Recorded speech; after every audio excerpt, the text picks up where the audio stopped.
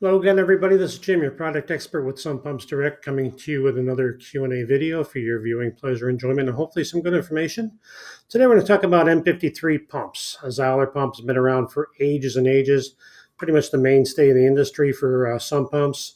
We get this question a lot about people thinking about buying this pump, but they only have a 15 amp circuit to start to wire it up to.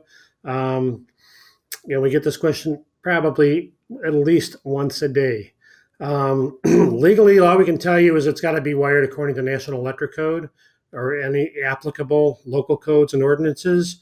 When in doubt, check with a licensed electrician in your area to make sure it's plumbed in and wired the correct way.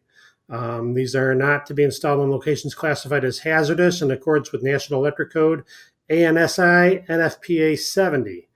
That's the legal spiel that we have to tell you. That's all we can tell you. Will you be okay in a 15 amp circuit?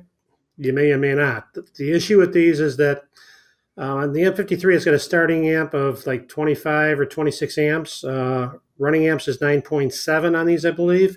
So they are a little higher rated amps than a lot of your other pumps out there. But again, they're a real workhorse. They last forever in a lot of cases. You don't want that sucker going out when you most need it. With those high starting amps, if you have it on a 50 amp circuit and you get something clogged in there, it's going to start creating more resistance on that motor. It's going to be more likely to trip that breaker. So that's why, if you're not sure, check with an electrician. So hopefully that answers your question, gets this out of the way a little bit for you. If you have any other questions for any Q&A videos, any more questions at all, call me. My extension's listed there if you want to get back to me. Email us, check out our how-to library, and subscribe to our YouTube channel. So until next time, you all have a great day. Take care.